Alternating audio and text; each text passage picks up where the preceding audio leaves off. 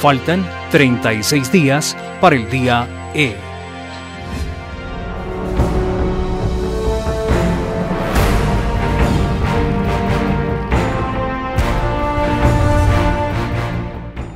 Uno de los propósitos de distribuir gratuitamente este libro La Gran Esperanza es motivar a los padres a que formen parte activa en la formación lectora de sus hijos. La lectura complementa al hombre, lo hace más ágil en sus pensamientos y construye su carácter. Y para esta gran distribución tan solo faltan 36 días. Y mientras vamos avanzando al gran día, varias personalidades de la ciudad de Guayaquil reciben este libro, La Gran Esperanza.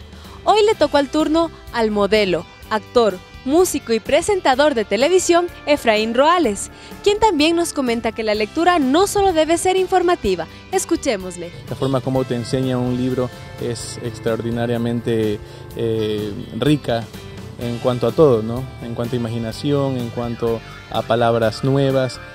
Creo que la lectura para todos los jóvenes, para toda la gente que quiere aprender, que quiere cada día tener más información en lo que respecta al mundo entero, la lectura es el elemento fundamental para el aprendizaje.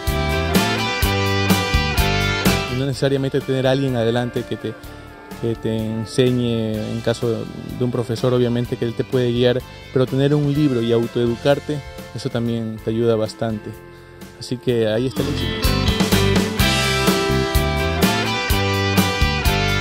Y siempre tener metas basadas con la esperanza y con la imaginación son muy positivas para la vida de uno, para sus proyectos, para sus objetivos y obviamente también el éxito. Así, Efrain Ruales recibió el libro La Gran Esperanza.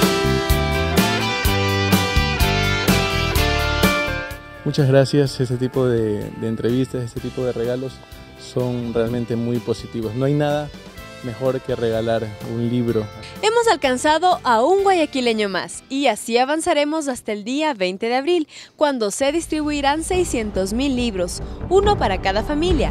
Guayaquil vive la gran esperanza.